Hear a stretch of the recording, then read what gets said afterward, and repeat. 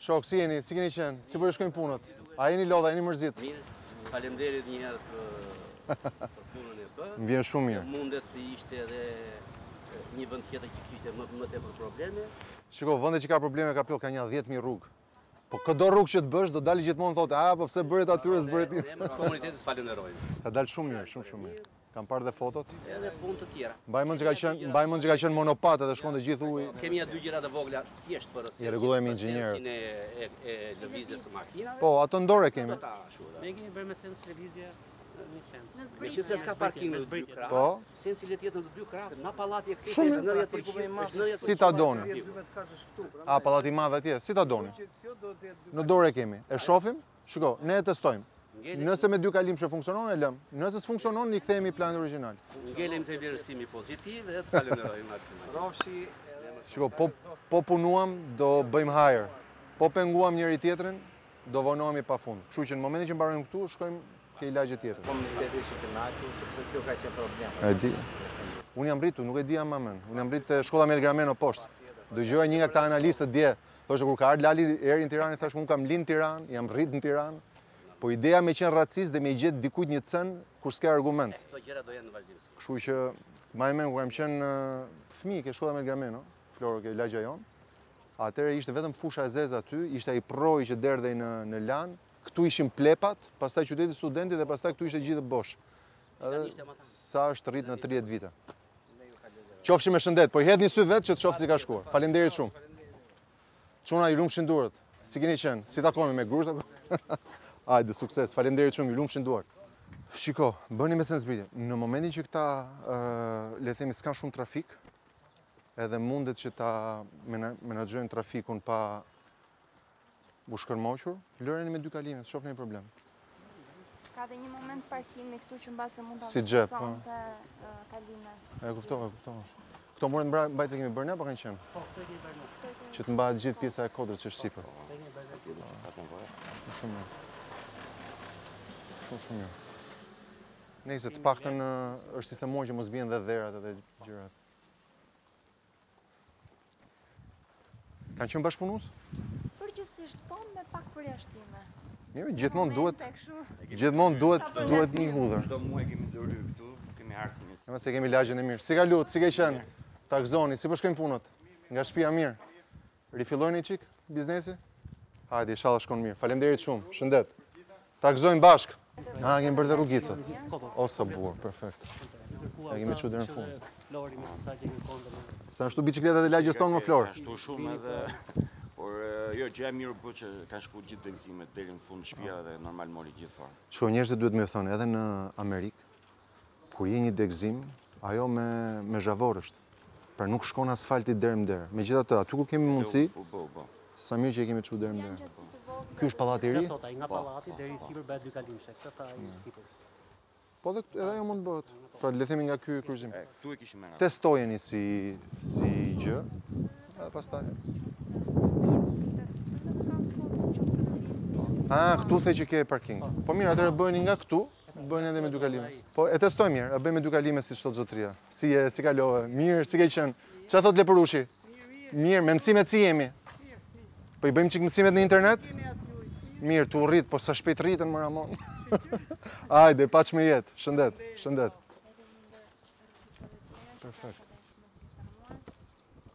Tani, ky pallati ka parkim në toksor, po pas ka këtu. Perfekt. Shumë mirë. Në momentin që pas ka parkim në toksor, të paktën zhduken nga cepat e rrugëve makinat dhe po e tentojmë atëre. Bëni me 2 kalime nga aty e sipër, edhe këtu. Si janë njerëz të marrshëm vesh, si lagje. Është gjithmonë një kënaqësi shumë e madhe kur kthehem ke lagja ime vjetër. Unë kam lind 79-ën te shkolla me Elgrameno, ku firi i lagjeve të Tiranës me qytetin studenti. Atëherë kalonte një prua i vogël midis shkollës me Elgrameno, shkollës Labinoti, dhe aty ne konsiderojmë që ishte fundi i botës, aty mbaronte Tirana.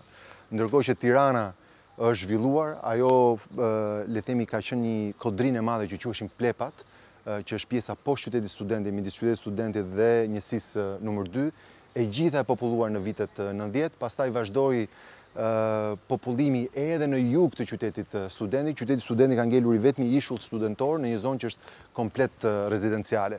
Plani është që ne të mbarojmë urbanizimin dhe gjithë konturet në zonat urbane dhe në lagjet përreth qytetit studentit, ndërkohë që ka filluar grupi punës, janë bërë 2 mbledhjet e para të komisionit për kampusin e ri universitar, ne do ribëjmë 3 konviktet, të cilat ishin më përpara të zaptuara, dhe kur them zaptuara them këtë edhe në kontekstin e shumë ndërtesave të zaptuara në Tiranë, siç ishte Teatri, siç kanë qenë shkollat, kopshet, rregulli që kemi vënë, askush për asnjë arsye nuk zapton pronë publike. Ata që kishin zaptuar qoftë edhe për 30 vjet, qytetin studenti morën qera, po trajtohen me respekt dhe me dinjitet, nga taksat e atyre që s'kan zaptuar asgjë, po paguhen, po jetojnë me qera, do ndërtojmë pallatet pas projektit të rindërtimit për tërmetin, do marrin shtëpitë e reja.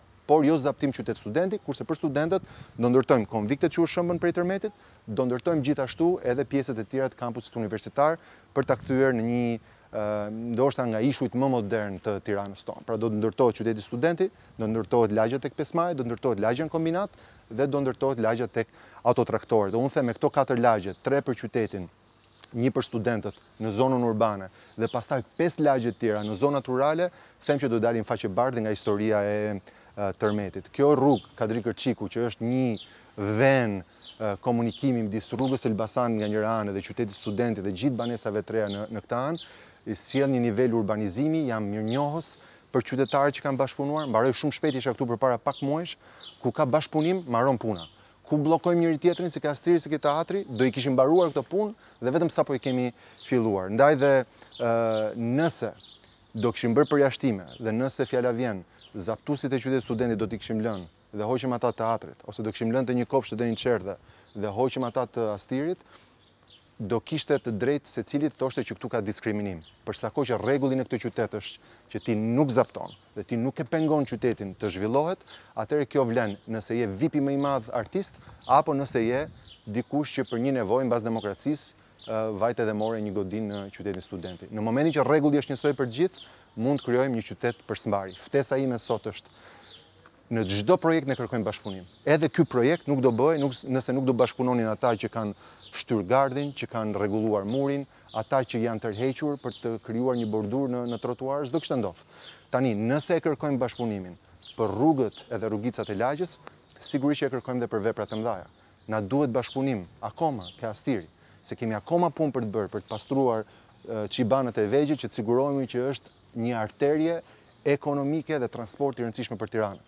Na duhet akoma bashkëpunim ke Teatri. 22 vjet debat, 2 vite e gjysmë konsultime, morën fund, tani le të shohim përpara.